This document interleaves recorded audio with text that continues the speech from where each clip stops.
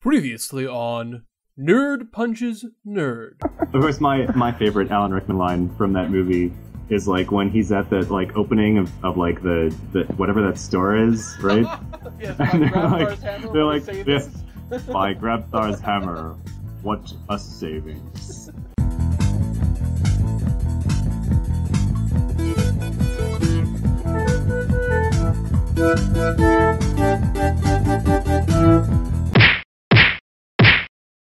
Hello and welcome to Nerd Punches Nerd, the only podcast where a bunch of nerds pretend to physically fight over minor pop culture minutia. I'm Jeremy here with Benjy and Sam, and how you doing, fellas? How you doing? So, Good. in honor of Deadpool, we are going to discuss our favorite breaking of the fourth wall. The fourth wall. And as everyone knows, that kind of means when you're breaking the line of reality between the characters and the audience. And there's a billion examples. So I think we all have some fun stuff. All right, so let's start with Sam. What do you got? Okay. So my favorite instance of breaking the fourth wall is from Robin Hood Men in Tights. As we all know, Mel Brooks loves to break the fourth wall. So in the very beginning of the movie, there's this scene like they do the credits and there's like people shooting like flaming arrows and they're like setting fire to these huts with thatched roofs, and the people in the town are saying, this is not from memory, this is me reading a summary that has the exact quotations. It says something like, there must be a better way of doing the credits, and somebody else says, that's right, every time they make a Robin Hood movie, they burn our village down. And then, like, Yeah. and then at the end, like, after the credits are done, you see, like, a whole crowd of people, and they all yell, leave us alone, Mel Brooks! Yeah. All right. Do you have like So, do you have like a number two? Oh, yes, my number two is also from that same movie at the end, when they decide that, after, like, they've defeated the sheriff of Nottingham and Patrick Stewart. Rottingham. Yes, Yeah. Rottingham, excuse me. And Patrick Stewart, aka King Richard, has come back and all of that. They decide to make Dave Chappelle, he's like, I'm gonna make Dave Chappelle the new, his character's name is a sneeze, I think? A chew. Oh, I thought it was he's Abe Chew. Lincoln. No, his father was a sneeze. Right, and he's a Chew. So they're like, Achu, you will be the new sheriff of Rottingham. And he's like, a black sheriff? Worked in Blazing Saddles. Yeah, exactly. All right, Bench. What do you got? So I don't know if I have like a favorite. There's just too many to choose from. But I have a few things that are notable to me. So I mean, probably in all throughout Annie Hall, like Woody Allen is awesome with it. This is hilarious. I don't have a particular instance that I remember. But does he break the fourth wall, or does he just talk to the audience? Isn't that's breaking the fourth wall? Talking directly to the audience is breaking the fourth wall, isn't it? Yes, sort of. And that's You're saying it's supposed to narrate it? if it is just a substitution for narration, it's not really breaking the fourth wall. But I mean, it's kind of Okay, I like a guess that's what you're subset. saying. It's like a subset, I guess. But I Well, don't would really you say count that like a Shakespearean soliloquy is breaking the fourth wall? Mm, I mean, that's like the classic example. well, that's where it's sort of like, again, that's like not exactly. Whereas there are definitely like it definitely happens in Shakespeare plays where occasionally they talk about it is a play. Well, Jeremy, I studied the theater, and it's pretty explicit. I'm pretty sure. Like when I learned about it, that like the official definition is when you address the audience, and the main action of the play is like you're breaking from the main action of the play to actually talk to the audience. So okay, but I think here's the difference. I listen. I don't think every soliloquy is breaking the fourth wall, but in Shakespeare's plays, there are times where people address the audience, like often at the beginning and the end. You know what I mean? And I think that's some of the classic examples. So I think it has to do with Dream, the ending speech where Puck basically says, "Hey, sorry, this was all just like, fake." I think that would count as breaking the fourth wall. Okay. Okay. But sure, okay. So Annie Hall, Woody Allen in general, classic Okay. Jew haters. Uh, Classic Jew haters. And I guess it doesn't work. I was going to also point out Howard Stern in Private Parts. I think he does that a lot during it, right?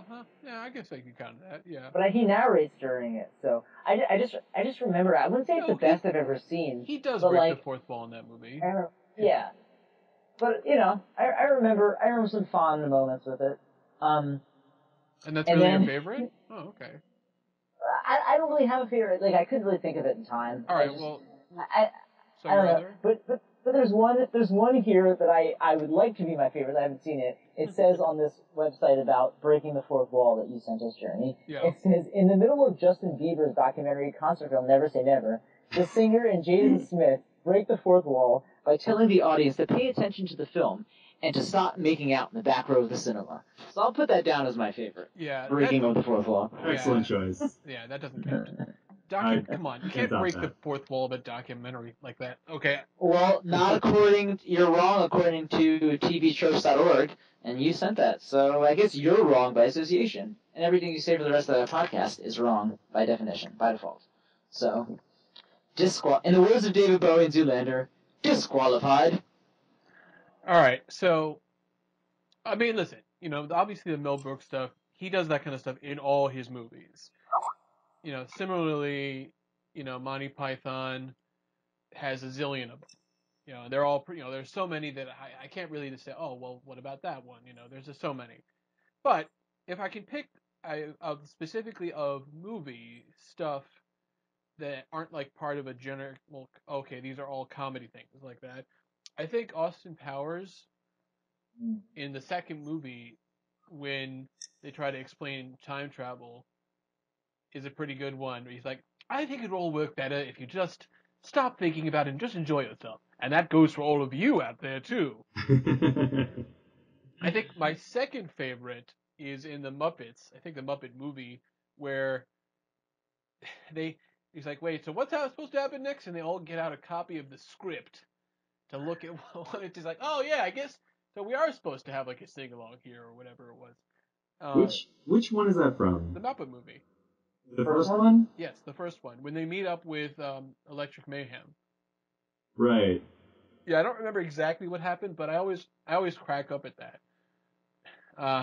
But my number one breaking the fourth wall is actually from The Many Adventures of Winnie the Pooh, which is a very interesting breaking the fourth wall because at some points he like interacts in a sentence with like the book itself, like the wind blows the words around, and sometimes he talks to the narrator.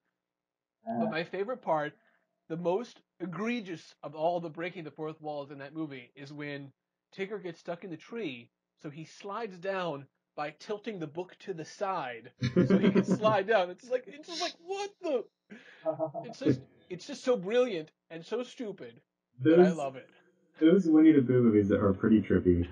Well, that's true. The whole Heffalumps and Woozles thing. Oh my god, Heffalumps and Woozles is like I still have nightmares about that. Yeah.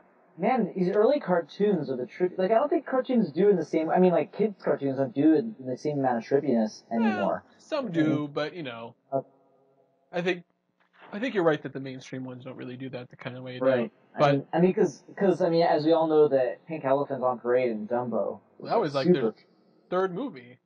Yeah, it's like really trippy. All right, so that gets us primed up to talk about Deadpool, which is what we are all here to talk about. We've all seen the movie. Now, on a scale of 1 to pool, what do we got? What do we all think? What do you guys think? Dead. Oh. Oh, jokes! I got all kinds of jokes in the chamber tonight. All right, awesome. So overall, positive. What do you think? I mean, I'd say overwhelmingly positive. I don't know, you guys. Yeah. Well, let's. Yes, I also agree. Overwhelmingly positive. Now, I'd like to just ask you sort of an interesting comparison question. Now, okay. I kind of had to remind Mr. Benjy is here that 20th Century Fox is the one who produced this movie, and as far as I'm concerned, they've really only made one other really good movie, which is X-Men First Class. But and X2 is what you mean to say. And no, X2 is what you mean to X2 say. does not hold up. But we can whatever. Well, and Days of Future Past. Half of Days of the Future Past. So yeah, 1.5. But they also have 3 terrible Fantastic Four movies Right. and at least 2 terrible X-Men movies. Origins Wolverine and X3. I guess Right. the Wolverine was not bad.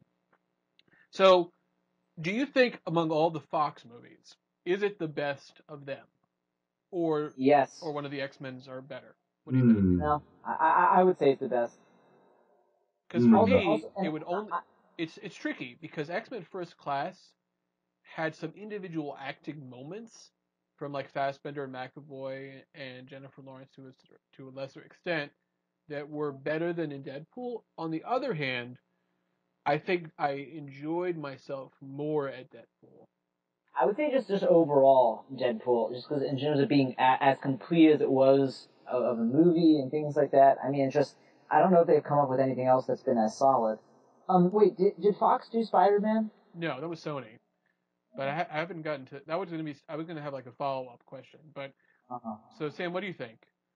Best Fox or not? Well, I did really enjoy Deadpool. I think I still would have to say that Days of Future First Past. Class was probably better. Mm-hmm. Although they're very different movies, so it's hard to Very compare them. different. But I think I would put First Class ahead of Deadpool. Yeah, I I can mean, it's okay to respect be that. misguided in your life. Like, it's okay. Like, these are okay things. Sometimes you gotta Listen, find a Benji, way. we can't all be right all the time. Right, Right? I clearly. mean, my main You guys are problem demonstrating the point. is that I mean, a lot of this has to do with, to me, like love of material. Deadpool. Ryan Yeah. Reynolds loves the character. That you can tell the writers and the director really love the character. Mm-hmm. Bryan Singer has never loved the X-Men. He just likes the metaphor, and I don't think he ever really got it. I mean, don't forget, like in the first movie, it's like, what do you expect? Yellow spandex? And what did we get in Deadpool? Someone wearing yellow spandex. Yeah. And guess what? It looked fine. It didn't look weird. Now, yeah, we've been prepped by, Avengers stuff, but come on. They were Well, just also, being dicks about it. I mean, also, I mean, that was the first X-Men movies. Like, that was kind of the beginning when they were starting True. of like the resurgence of like that era of But superhero First movies. Class also went back to those like bright Yeah, yellow but uniforms. Bryan Singer didn't direct that. I'm not. Yeah, but I thought we were talking about whether First Class was Oh, better. well, right. I think you're right in that First Class has a lot of better feel, because they were in like the 60s, era, I guess they felt more comfortable, showing off a little bit more color in their movie, and I enjoyed that a lot. Right. It's more comic booky, Right. which is something that feels like they've been afraid to do in a lot of their other movies. Now, this next one, though, Age of Apocalypse, I mean, that Psylocke costume basically looks like the comic book costume. I'm And so pumped for that. I hope that movie's good. so it's Bryan Singer's last movie, so I also hope it's his best movie that he did. Because I feel Yeah. like after Usual Suspects, he's never had a really great movie. So Bryan Except for Singer X2. is doing that one. It's not Matthew Vaughn. I'm No. so confused. He only Because did they First seem to Class. like go back and forth a lot No, so on these X-Men movies. he only did First Class. He wrote a lot of uh So Bryan Singer Futures did Past. Days of Future Past. He directed it, He directed but it. Matthew Vaughn contributed a lot to the screenplay, which he Huh. also did to First Class. But Huh. then Matthew Vaughn went on to direct Kingsman, which is actually a pretty great movie. I don't think you guys Yeah, saw that's it, but Yeah, I gotta see that. I didn't see it. yeah, a recommended movie, but whatever. It's not hardly a priority. Go on. You saying the point is? The point is that we're just Yeah, talking of, Matthew Vaughn. yeah, I'm just saying, like, Bryan Singer, he said that this is going to be his last X-Men movie. Okay. So, we'll see what happens. I mean, I'm hoping to have more interesting And he doesn't stuff. pull a Joss Whedon with Avengers 2. No, that's unfair. Joss Whedon was really burnt out. Of course. No, listen. I'm not really. I actually. No. You're right. Fair enough. I actually have no animus towards Joss Whedon for that because he's like pretty much God and all that. But like, All right. Well, yeah, I hope so too. I mean, I guess that sucks. I mean, if he's, I see what you're saying about him not being really an X-Men fan and all that. Like, I Like, just don't think he ever and so got the that characters. would make it possibly unfortunate with Apocalypse because that's someone really to nerd out about. I mean, I nerd out about Apocalypse Well, because hopefully he's he's this. getting like better input from writers about it. Which maybe he is, considering it's a very weird property. So hopefully they're getting a little something from that. I hope so. My worry is just that, like Avengers 2, it might just be too big to be good. I mean, like, we're comparing it to Daredevil, not to Daredevil, to Deadpool. And I think part of the brilliance, getting back to Deadpool, part of the brilliance of Deadpool is how small it is. How few characters it has, and how fairly straightforward the story is. And that's like really a strength of that movie. And I think that like the bigger you get, the harder it is to make a good movie. You have more characters and more plot and like, more stuff going on and like more villains and and like and at a certain point it just gets to be like too much, and then you end up with something like the second Avengers movie, which wasn't a bad movie, but it like wasn't really good either. There are far like there are certainly. examples of far worse things that try to be too big. I mean, Avengers 2 was by no means like a piece of shit. It just and that's not what I'm saying. was, But Avengers 2 is a movie that was made by very competent people and had like very competent actors. Like the people who were making it and in it knew what they were doing and had proven themselves before, and it still was like kind of a mess and kind of disappointing because like I think it was just I mean they set something for themselves that just was ultimately impossible. I think that's true. But let's not get into a whole complaining about Avengers 2 here, because we could talk for a long time about that as well. But Okay, let's complain about Deadpool instead. Well, but the follow up though is actually a relevant question, which is how does it compare to all the other comic book movies? And let's just start by Marvel only, because if we have to start getting to DC, that's another matter. Mm-hmm. So first of all, compare it to all the other Marvel ones. So the Spider-Man's 1 through 3, and then Amazing Spider-Man 1 and 2. We can already get rid of those two, obviously, and Spider-Man 3. So there's Spider-Man 1, Spider-Man 2. Then you have the Captain America's, Iron Man's, Thor's, the two's Avengers. Well, remember, Spider-Man's not Marvel. I mean, I guess technically it's Marvel. No, I'm saying okay, the Marvel. You're just saying for the universe. Not exactly. studio. So right, just exactly. like you're talking like strictly Marvel, not DC. Right, because I'm just trying to think like how do we compare? Because we've already said Deadpool's either the top or in the top 2 of specifically the 20th Century Fox movies. I mean, I would argue it's like honestly, I would argue it's in the top 3 of any of the comic book movies that have come out. And I'm not exaggerating that. I mean, maybe if I've only seen it once now, so maybe if I saw it a second time, I think differently. But it's like, I'd say pretty much the top 3 are Guardians of the Galaxy, Dark Knight, and Deadpool by now. I mean, maybe Avengers in a certain way, because it's just got so much going on and create this whole universe. But I mean, that honestly, that is how I feel. What do you think, Sam? Do you think it's already belongs in that top echelon? I would put it not quite that high. I think it ranks about number 5 for me in Marvel movies. Like if my top 5 were, let's say, like Avengers, Guardians, Winter Soldier, X-Men First Class, and then I'd probably put Deadpool after those 4. Yeah, well, I mean, all right, so it's interesting. And Spider-Man 2, I guess, should be in there somewhere, but I'm not. It's been a long time since I've seen it, so I'm not quite sure where I would place it. Right. Well, all right. Well, let's think about this part of it. Because Benny already brought up The Dark Knight. I mean, I think Batman Begins is also really great. But is there any other really great DC movie? I mean, I don't think there are. Besides for those 2, I don't think there's really any other contenders that that would break into that top 5 or so list. Right. I feel like I saw something recently, or there is something that has to do with these. Oh well, I mean maybe, I mean I feel like Suicide Squad. They're trying something with that, and maybe that could help them break out of. I think they're trying to copy Guardians of the Galaxy, but that doesn't mean it will. It could still be good. Yeah, and listen, I'm pretty confident Jared Leto can pull off a great Joker. I agree, and Will Smith looks like he's having some fun. So I prefer fun Will Smith to. And I mean, I guess there are the Hellboy movies. Those are DC, right? Oh, I guess I don't really. I mean, no. So I guess they do certainly count as comic book movies. So if you want to put it that perspective, if you think I like the first Hellboy, I do not like the second Hellboy. Mm-hmm.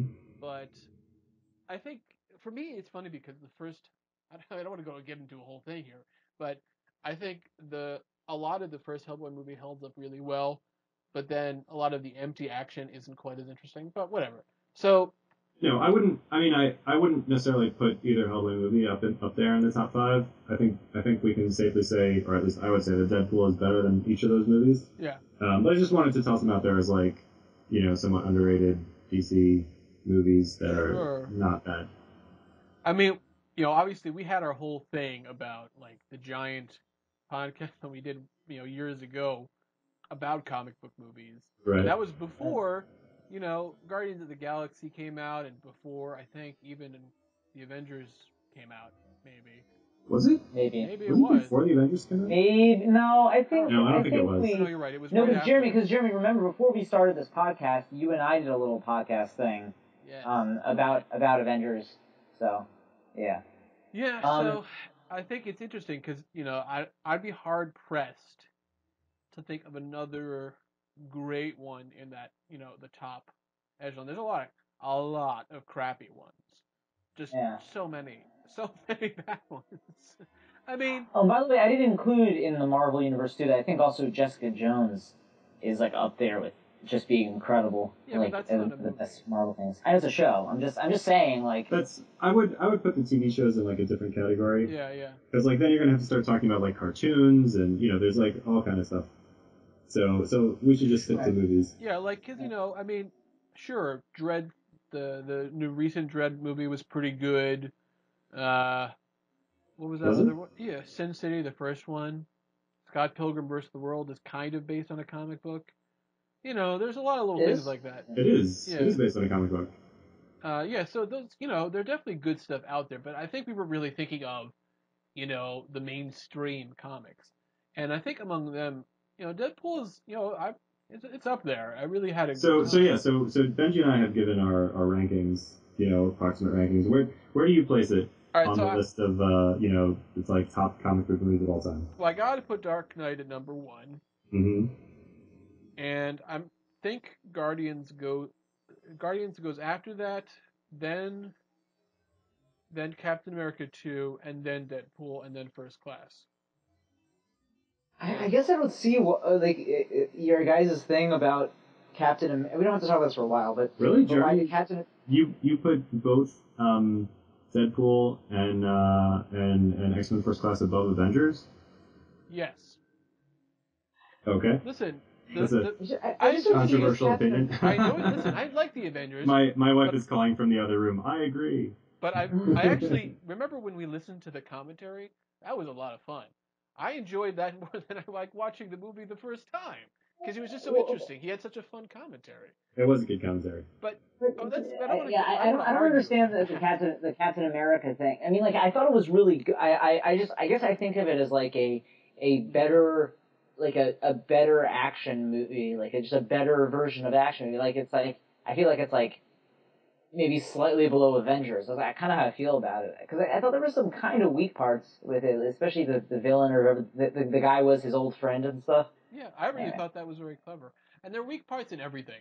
But, don't forget, not in Deadpool, Jeremy. once you rewatch The Dark Knight for the seventh time, you start seeing all those plot holes.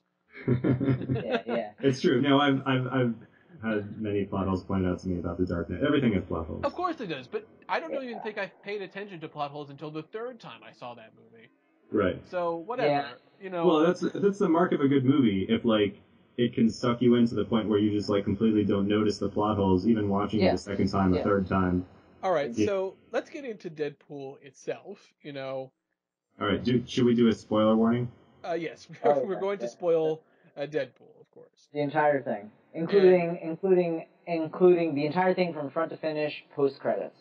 all right, so So. let's talk about the first thing, which is who here knows what the credit scene at the very end was referencing? Oh, it You was got, Ferris Bueller, right? Well, yeah. I mean, obviously, I it's kind of, actually someone pointed that out to me. I didn't realize that. I didn't. Oh no, Yeah, I knew right away. It was the thing is because it was made up I'm not like you exactly. old folks, I don't remember. Whatever. I didn't see Yeah. Ferris Sorry for Bueller. being old. I didn't see Ferris Bueller when it came out in the theater, but No, but like even if you watch Ferris Bueller on TV, they have that scene. yeah, they do. They include that scene at the end when you watch it on TV. Right, and he was wearing a robe. That's Yeah. why Deadpool was wearing a robe over his costume. Yeah. um, uh, but I don't want to get into what he said because I just think that's interesting. Now, here's my question: the DMX song, "X Gonna Give It to You." Do you Right. think? Why do you think they use that? Do you think that they actually used that just because it sounded cool, or because it has the letter X in it? Oh, I definitely think it was intentional with the X that they were like trying to reference X-Men. And totally fit with the feel of the movie too. Right. So, well, speaking of the X-Men, what do you guys think of how the X-Men were portrayed in this movie?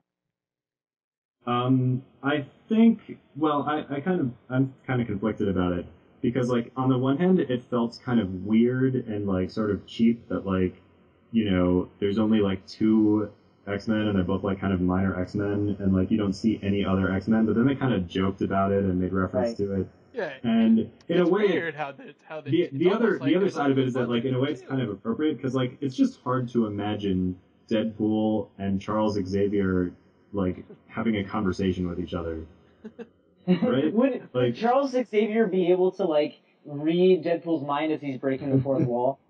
That's an interesting thing to think about. That's an interesting question because I think the canonical ways of talking about Deadpool is either he really is aware that it's a comic book or he's going crazy.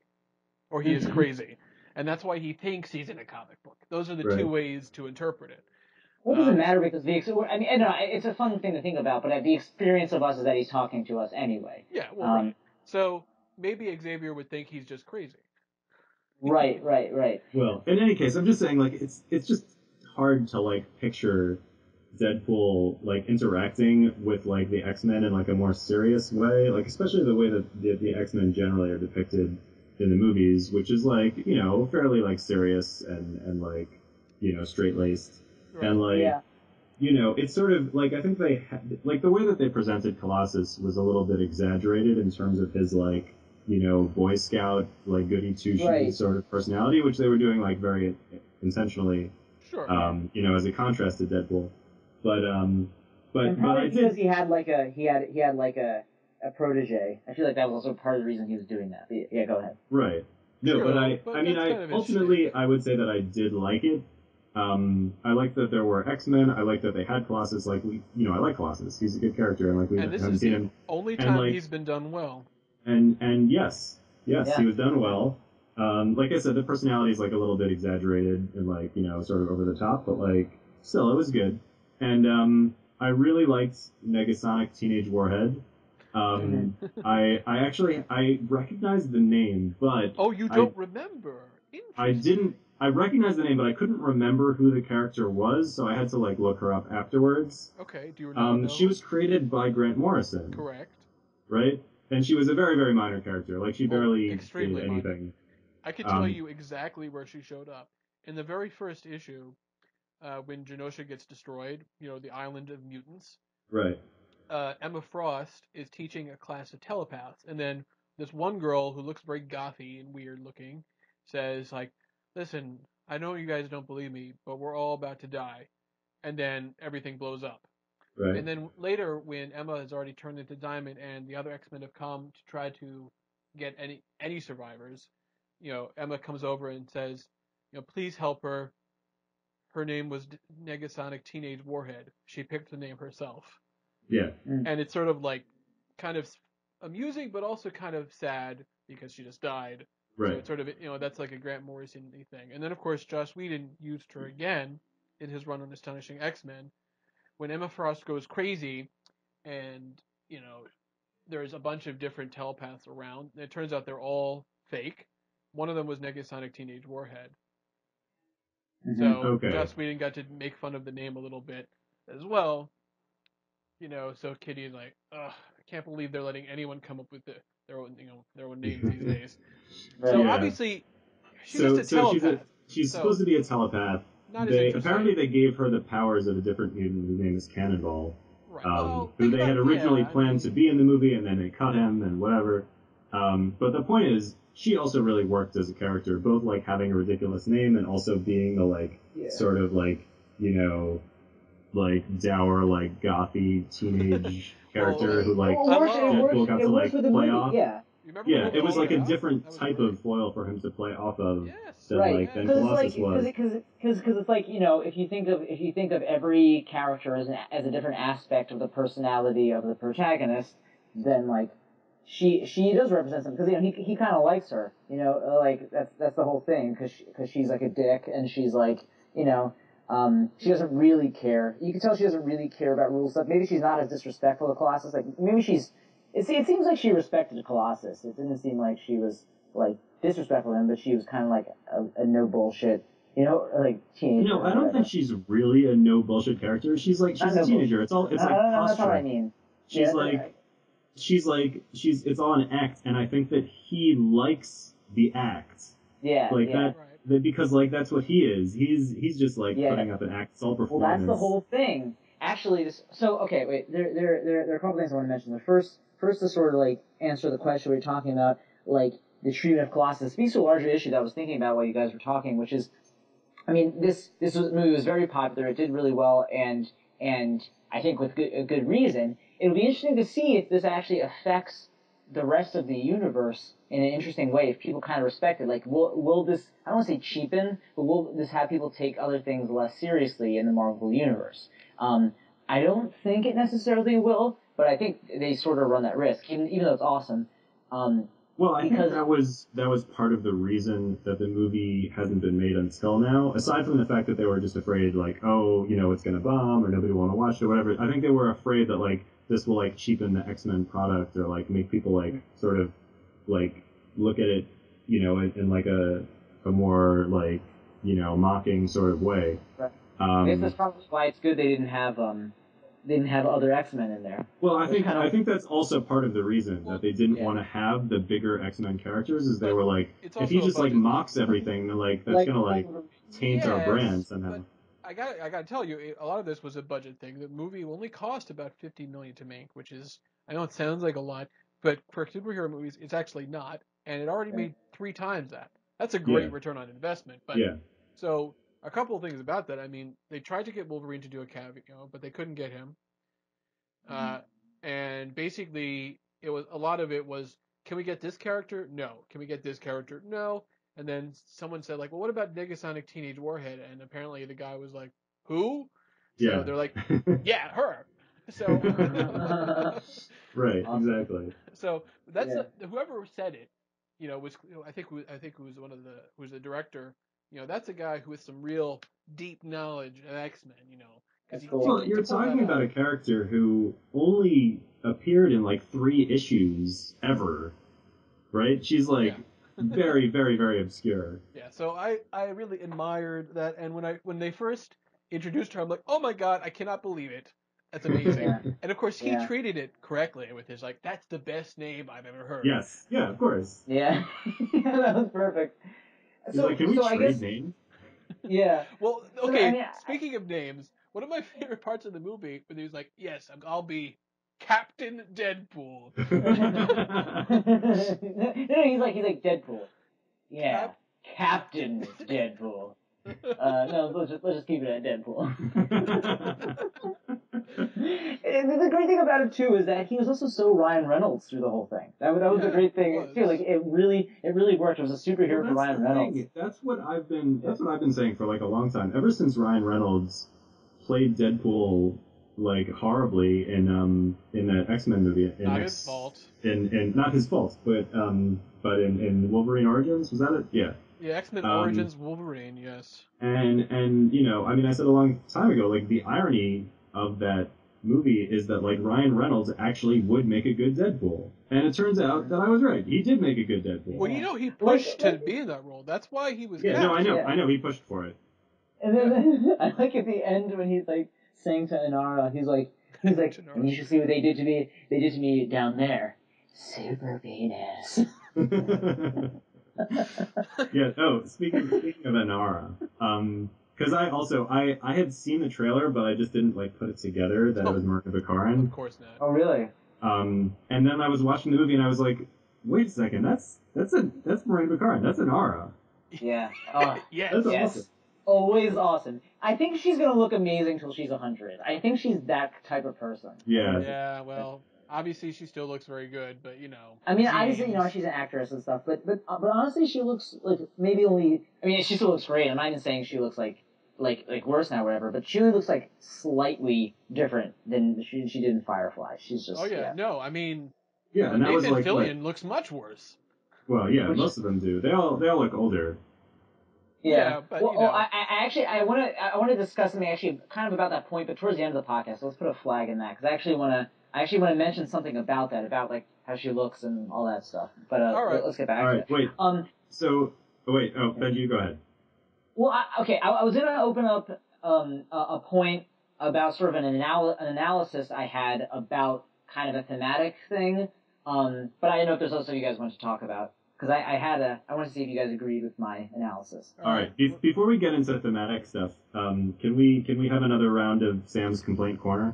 Oh. Yeah. Oh, Jeremy, cue the music. Oh, hold on. Let me see if I can find that. My favorite part of the show. Well, listen. I mean, it is a tradition. Yeah, it's a fan favorite. Is that right? Well.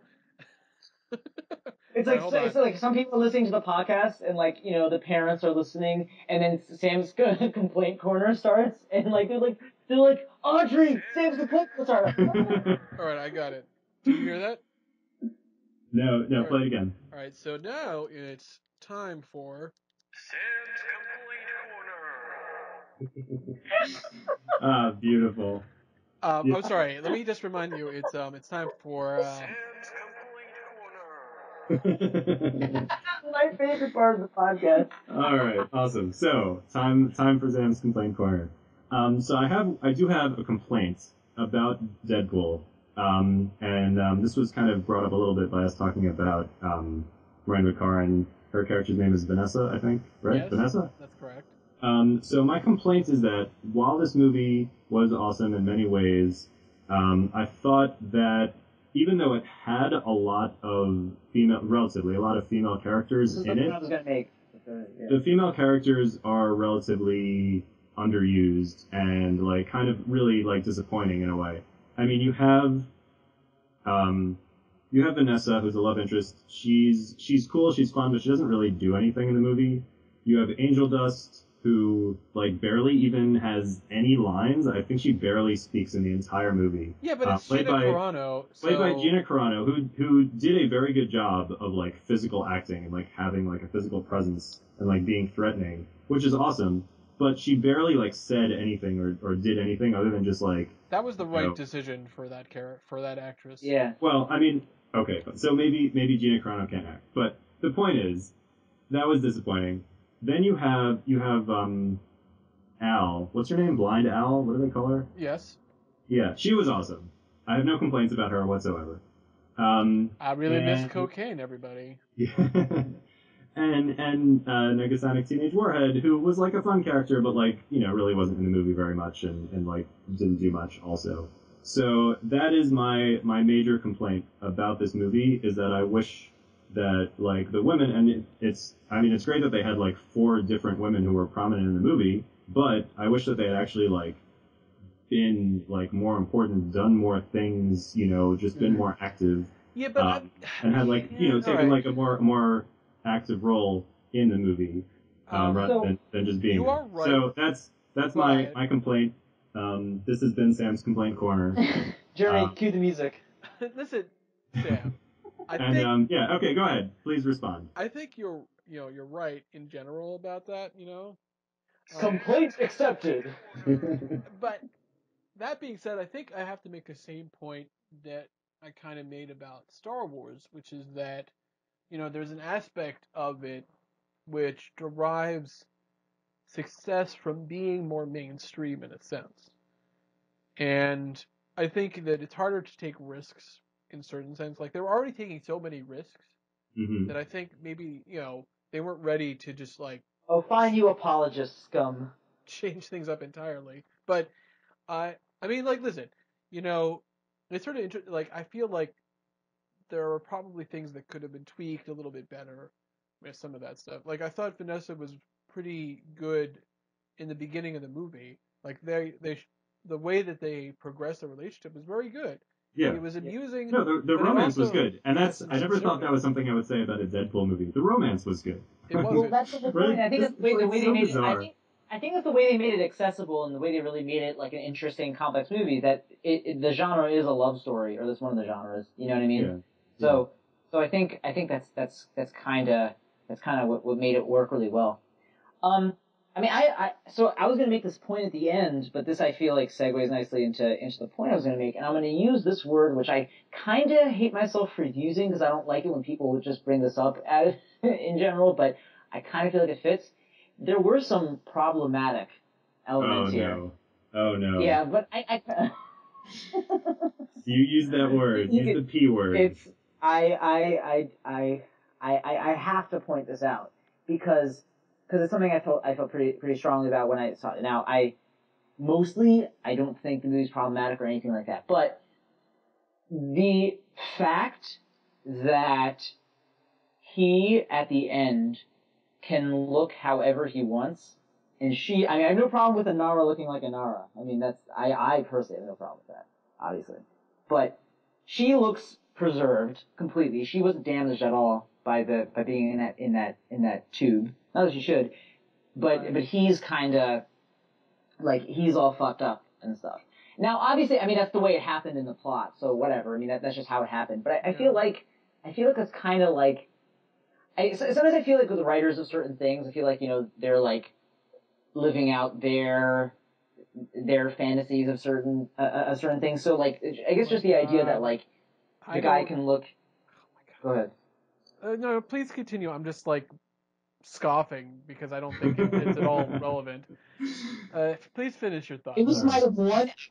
I put the movie up there in the top three of Marvel movies, so I'm not complaining about the movie. But it was something that pointed out to me just this idea that like he could look really shitty and all that, and she was like pretty much okay with it. But I feel like the audience would not. I mean, part of it is I feel like the audience would not have liked it if she looked like shitty in it. Because I kind of thought they were going to go in that direction, like kind of the Shrek direction, in a certain sense. You know, Mm-hmm. if you know what I mean. So I felt like I was like, I don't want to say the message of it is wrong or anything like that, but I kind of feel like it's this like, I don't know, kind of unrealistic wish fulfillment thing.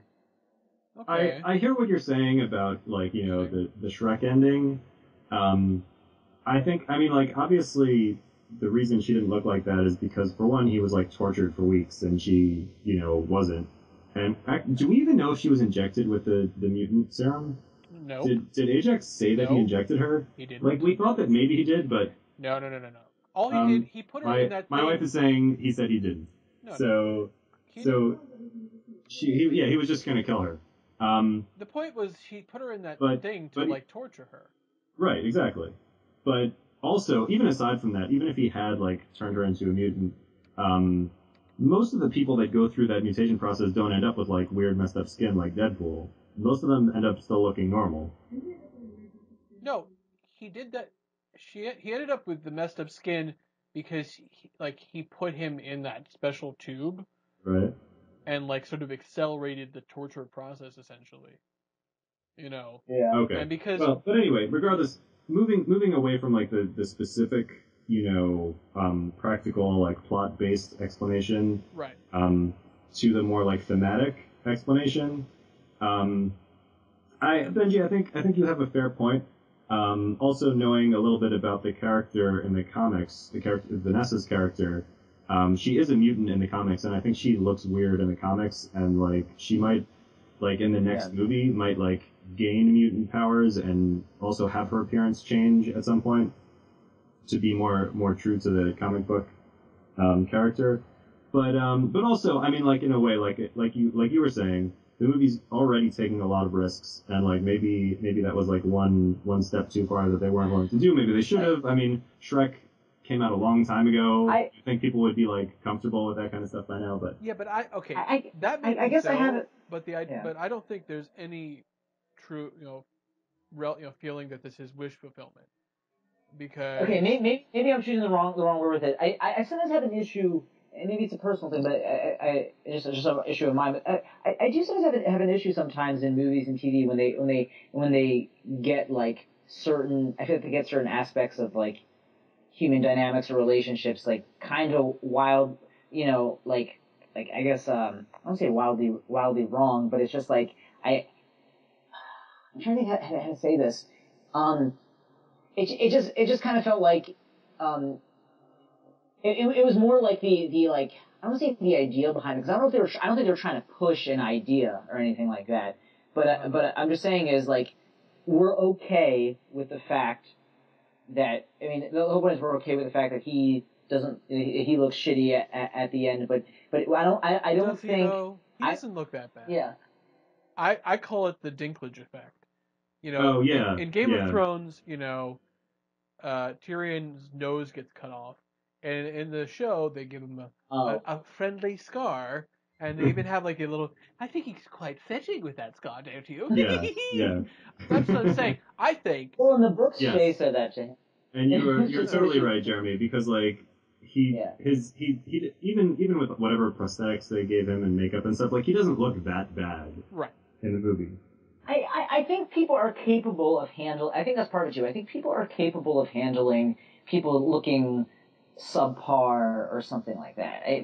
There's just something there I feel like is just like imbalanced Well, a that little may bit. be I mean, so. I'm being very nitpicky. Like I was And satisfied with let me it. ask you this, Benji. Based on the portrayal of their relationship in the movie, if Vanessa had gotten like all like horribly scarred and had her like skin messed up and looked ugly, like do you think that like Deadpool would like no longer have loved her? No, I think he would have stayed with her. I think he would have. Exactly. Yeah. So I guess that's a point. Yeah, I guess that's a point.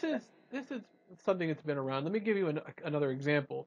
I don't know if you guys have ever read Harry Potter, but in the end of the sixth book, which I know Benji did not read, and it was done so poorly in the movie that I'm sure he doesn't know what I'm referencing. Bill Weasley gets attacked. I did read Half-Blood Prince. Bill Weasley gets attacked by a werewolf while he's a human and gets his face scratched up. And then, Molly Weasley, his mom is like, I guess, Flo, you're not going to be interested anymore because he's not as attractive. He's like, oh, I will be attractive enough for both of us. Eh? Ouais, ouais, oui, oui. That's Exact very quote. very accurate. Exact quote. My point is, Well, though, you know the what's theme wrong of about the that whole thing? You know what's wrong about the whole thing? The fact that you said I didn't fucking read Half-Blood Prince, which I did. That's the one with the pensive, right? Yes. All right, fine. Ah, Maybe you lick did my read it. balls, Jeremy. Maybe Lick you my did. balls. Okay, fine. So you read that one. All right, but that doesn't And mean. I read the last two, and the first one, and half of Chamber of Secrets. All right. And little bits and pieces of Goblet of Fire. Okay. The I'm an point expert. is, it's a similar kind of concept. It's like it's been around, that kind of thing about the beautiful woman being able to accept the not as attractive guy. I think. Well, Yeah. that's very old. I think it's a trope. So Yeah. I think there is something there for sure. Yeah, but Sam, you do bring up a good point. I do think that character would have been fine with Vanessa. Like he clearly wanted Vanessa. That was the whole point. That he wanted Vanessa. Like So I think he would be okay with it. And also, they did mention it wasn't like she totally was like, oh, I don't care. She was just like she was like she said like after a lot of drinks. Yeah, right, exactly. So it seemed listen, I thought that their rapport was really great. Yeah. In general, just a huge strength of the movie, and a lot of times you have movies where the real, like the romance is kind of crappy, or it's like let's just toss this in at the end.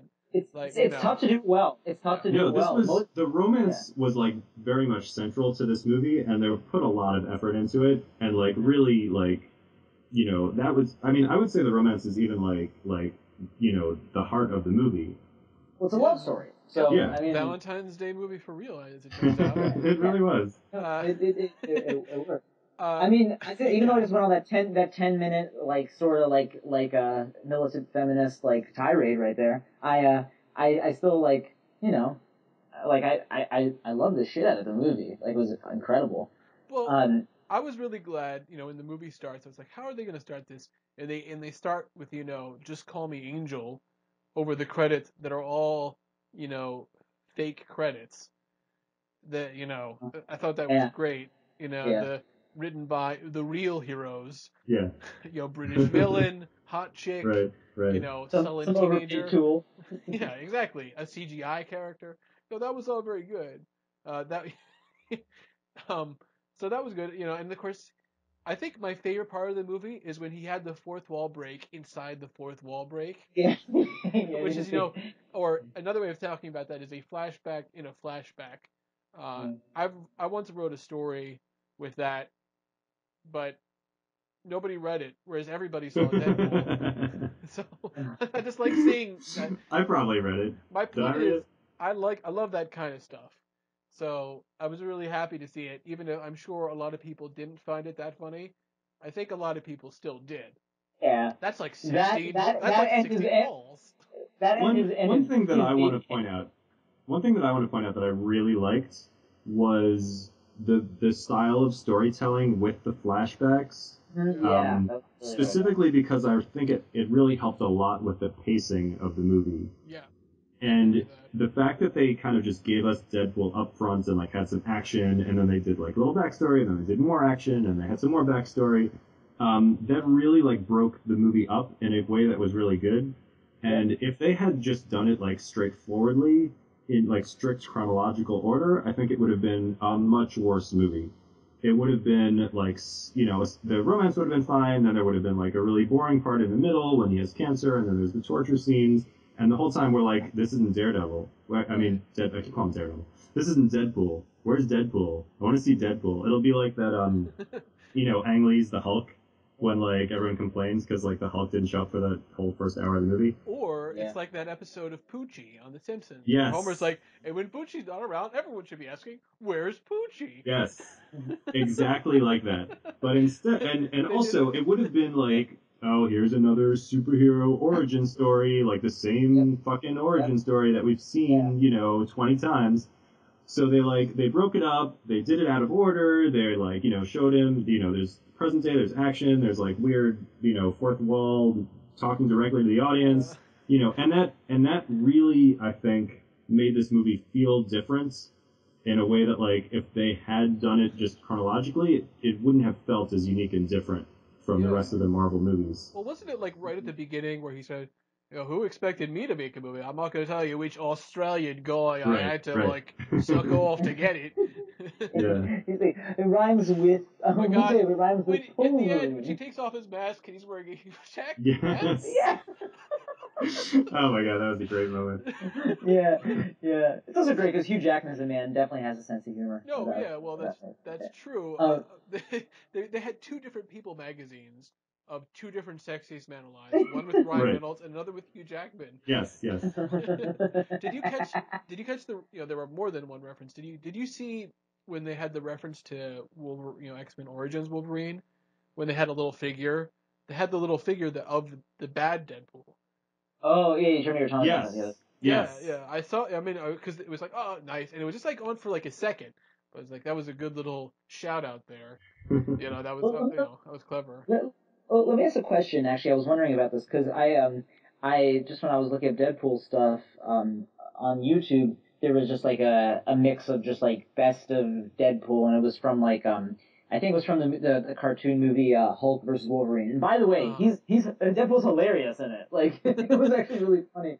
But like, right. but he kept like taking digs at Wolverine. Now I'm not sure if it was because of that movie and because of the whole like Weapon X thing, or is that like a thing that happens? Does a Deadpool No, specifically pick on Wolverine? that's a thing. Because he Oh, also that's has awesome. because he also has regeneration, So it's sort of Right, like, right. but he doesn't have the skeleton. But he actually regenerates faster than Wolverine. That's awesome because like Wolverine's not exactly the comic relief in X-Men, but he like sort of has a little bit of that, like slightly. You know what I mean? And he like kind of shits on Scott, and he's like kind of like more bad. It's great that Deadpool's like shitting on him and stuff. That's like a really good dynamic. Well, Because I didn't realize that. And I was like, that's a really good thing to continue. yeah. So I mean, listen, people are already. I mean, might as well bring up this. you can guess, pretty soon after the movie came out, they said, "I think there's going to be a sequel." In like a week before the movie came out, they're like, "Yeah, we're announcing Deadpool 2." And then they announced it before the movie came yeah, out. because they were just like so confident. But then when the movies like really started making money, they're like, "Okay, now there definitely will be a Deadpool 2." Not only Not that, only will there be a Deadpool 2, but but maybe it'll have X. like probably double the budget. And not only that, but they're talking, "Oh, we're gonna have an X-Force movie, and it'll be rated R." And they're like, yeah, now they're really like getting into it. I mean, Yeah. listen, there's so many ways to interpret this, but look at it this way. The marketing machine was fantastic in general. It was just Yeah. such an Yeah. amazing. Yeah. You look at that, The and billboards were actually funny. yes. Like that's the thing. I mean, Star Wars, Yeah. Deadpool. Those are two amazing marketing campaigns. You know, and one of them Yeah, really, but one of them Star Wars just really literally needed. injected itself into everything, like Right. every car commercial, every Well, pen, every peanut butter but my commercial. point was, one of those really needed to sell it, and the other one didn't really. Right. So that's why I Right. think the Deadpool one's even more impressive. Uh-huh. Even though the Star Wars one did a great job, I think Yeah. you needed to make people like, oh, hey, this looks like fun. My favorite my favorite part of the marketing campaign was the posters that they made. The Valentine's Day one. The Valentine's Day, and it's just like a picture of like Ryan Reynolds and Marina Baccarin with like a kind of like the halo. just looks like they're like sitting in a park with like trees in the background, and it's true love never dies. Valentine's Day. There's a lot of really good ones. I like there's one that says "Witness the beginning of a happy ending." Yeah, that's a good one. I like the one he did for Happy Australia Day, where he's just like, listen, I just That's awesome. he's talking about like X-Men, just listen, or just like he's like, oh, I don't want to get associated with Wolverine. It's like nothing against you, he's great. It's just you have to understand that movie was a real low point in my career. And then he's wearing this crazy hat, and he goes like, what is that? What is that? He like bats at his hat. He's like, oh, it's a hat. You guys wear this? Just like, and you heard like some crew guys starting to crack up before they cut it. And I was just like, yeah, that's awesome. Because the thing is, it's amazing how with just a little bit of CGI stuff on the eyes, how expressive he was. Yeah. Just through the mask, it was really impressive. Well, he does a lot of stuff with like tilting his head and using like his hands and his arms, just like to sort of convey, what he, even though you can't see his face. And they did some stuff with his eyes, but yeah, it's a lot of just like miming basically that he did. Like when he's also quote unquote, it was great when he's quote unquote beating up Colossus, and he's like flops around. Oh, I feel so bad for your wife. And the whole thing with his baby hand when he has to regenerate it, and like that's he's like stroking her face. He's like, am I going crazy, or is your hand really small? So actually, part of it, one thing I also really liked about the movie too is that because they had all this ridiculousness, like with the comedy and all that, I think one of the reasons it worked so well is because when they had the horrific parts, and when they said like, oh, this is a horror story and all that, like the torture, like that stuff was like really gruesome. They really went for it. I think that also made it really good. And they played the cancer stuff. They played that, and they played the cancer stuff straight. Yeah. Which is like, what? And it's apparently it's already like become like a conversation piece for people talking about dealing with people who have cancer, because you're sort of like, even though he had cancer, he was still like keeping, he was still living. Well, that was the whole. Well, actually, so this once again segues nicely into like my analysis of it. Because I was like thinking like, all right, why did Wade care so much that he was physically deformed? I mean, obviously you could say, well, anyone would be, but what I'm saying is, I guess when I was thinking about it, I was like, what could be surprising about it? Because he's a kind of guy who doesn't give a shit about anything, and Deadpool is kind of like that, but that's kind of the whole thing. It's like what the you could say deep underlying insecurity is in the character and all that.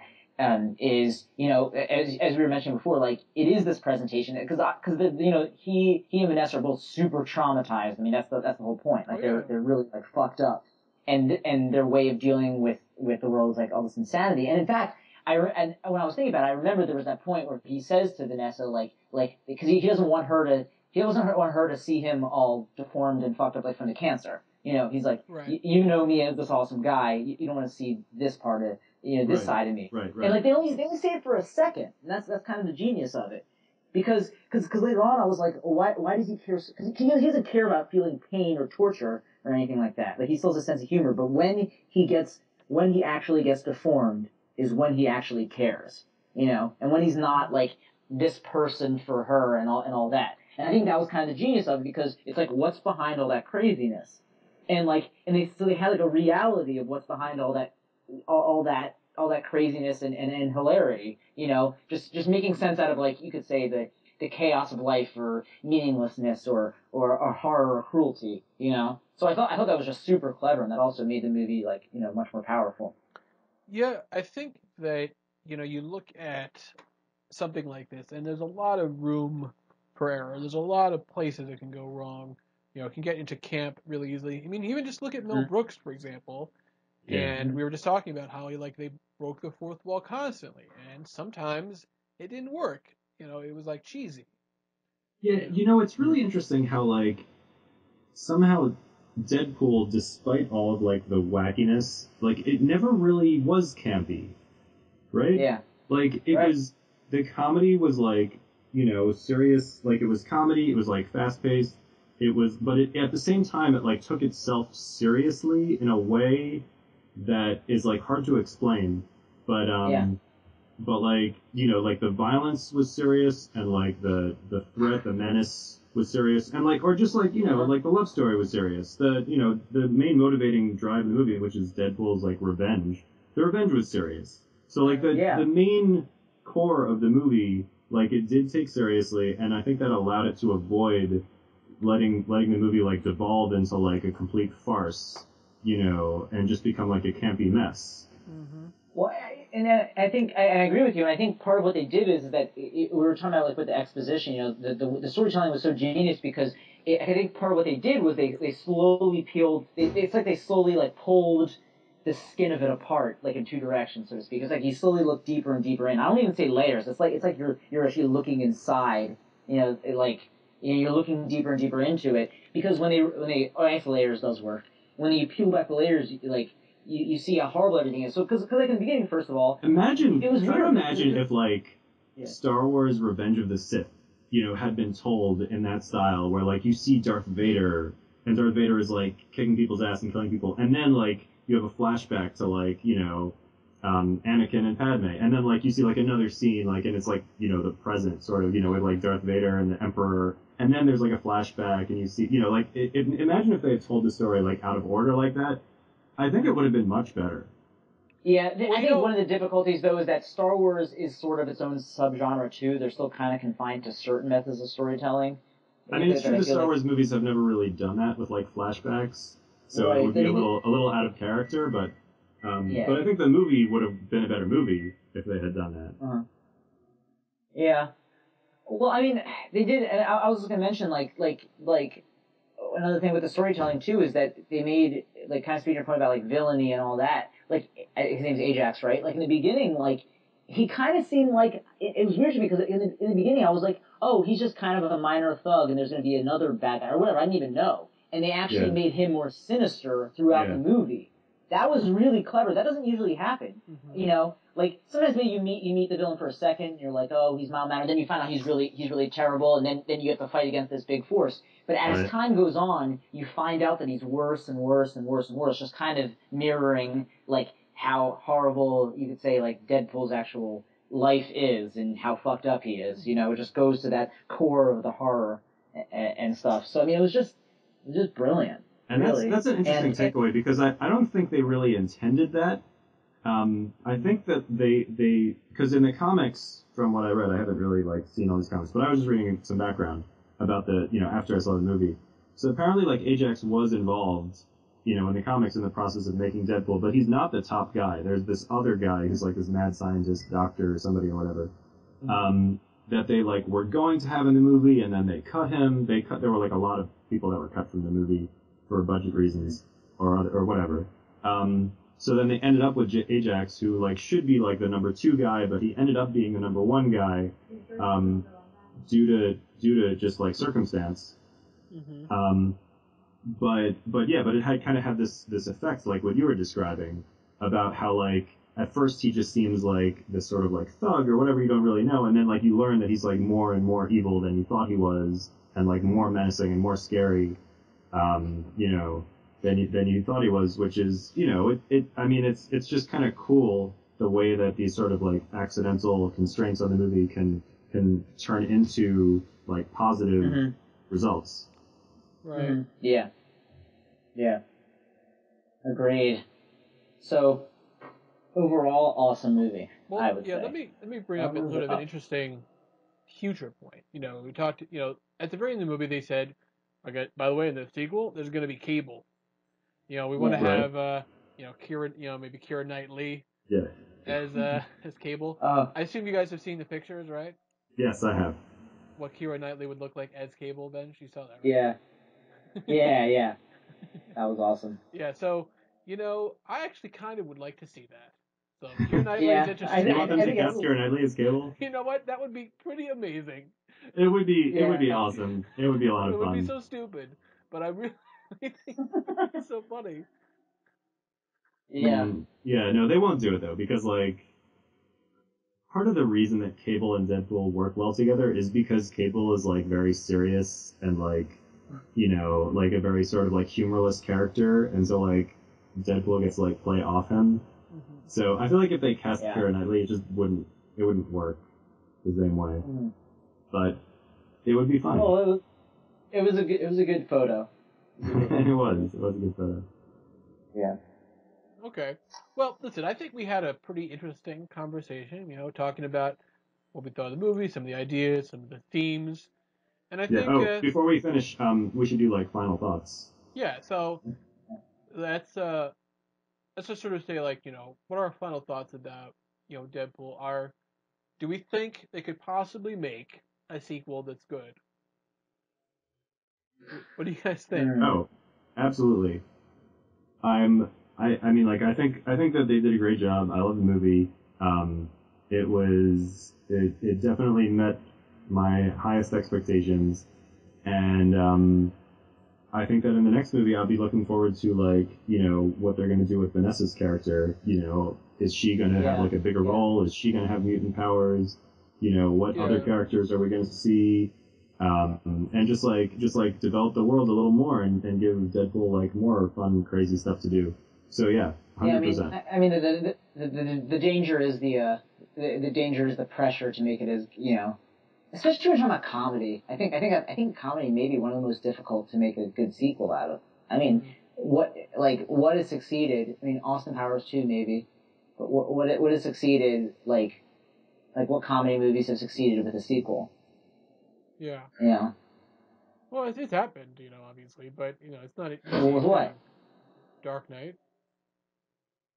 No, but he's Comedy. talking about comedy movies. Oh. Well, I mean, there were like I'm saying there were a bunch yeah, of like Naked Gun movies. There were a bunch of Police Academy movies. That's You know, true. there are That's like true. movies that Okay, are like okay. sequels that are funny sequels. Okay. I hope. I think it's possible. I think with the way they have the team set up, I mean, it's just, you know, recently I think there's been a good trend in like the entertainment world, specifically with comedic things, and maybe it has to do with the growth of podcasts or just comedy on the internet and all of that. That it seems like they're leaving a lot of room for comedic teams to do things like, aka Rick and Morty. But Rick and Morty's not the only place. I mean, I think it's pretty clear. It seems like I don't know. It seems I like mean, Benji, like when you people are saw given license to. when you saw Guardians of the Galaxy, right? Did you come out of the theater and be like, oh, I wonder how they're going to make a sequel? The sequel's, you know, not going to be good. Like, you know, I mean, like, you wouldn't. I assume that's not the reaction that you would have to Guardians of the Galaxy. No, and I know it's not. It's also not the reaction I had to Deadpool, even because I was like, oh, Deadpool's awesome. Right. It's just now that I'm thinking about it, I'm like, well, also because Guardians of the Galaxy is kind of like I think it's a much more clear like balance, but like it's not as rough as Deadpool. I mean, Deadpool was really well done and executed, but it's still more crazy and frenetic. like Guardians of the Galaxy was still more like I don't mean straightforward like linear, but it's a more like even blend between comedy and action, adventure, seriousness and stuff. Like Deadpool is just kind of like crazy. Then they have the serious stuff that they kind of put in there. It's a different sort of thing. So I'm just saying also because Deadpool had so much packed into it in terms of the comedy and the the hilarity of it. That I hope they are able to do it. I'm saying is there's a chance they won't be able to have that punch, but I hope they do. I think they're capable of that. I mean, listen, it's you never know, like if like a sequel can recapture whatever it was that made the original movie good, and there's always a risk. And like Daredevil, I keep saying Daredevil. I don't know why I keep doing that. Deadpool, as we've been saying, is a movie that it takes a lot of risks and like has to like inherently because of what it is. Like it would be impossible to make a Deadpool movie that wasn't like taking a lot of risks. So can they get that right balance? Can they recapture that that like slapstick comedy combined with like gory violence and action and like make it work? I hope so. Mm-hmm. Right. Well, I hope so. I mean, I kind of wonder if geez, you have me doing it. If Deadpool's gonna like show up, like just make little cameos here and there in other movies. Oh, you know I doubt it. I don't think that he's gonna appear in other movies. No. They have enough time to make an end credits sequence for Age of Apocalypse with Deadpool now. And I don't know if that's such a good idea. I mean, I could see him appearing in an end credit scene, but I can't imagine Deadpool like having a cameo in like a mainline, like in the movie itself of like a mainline X-Men or whatever movie.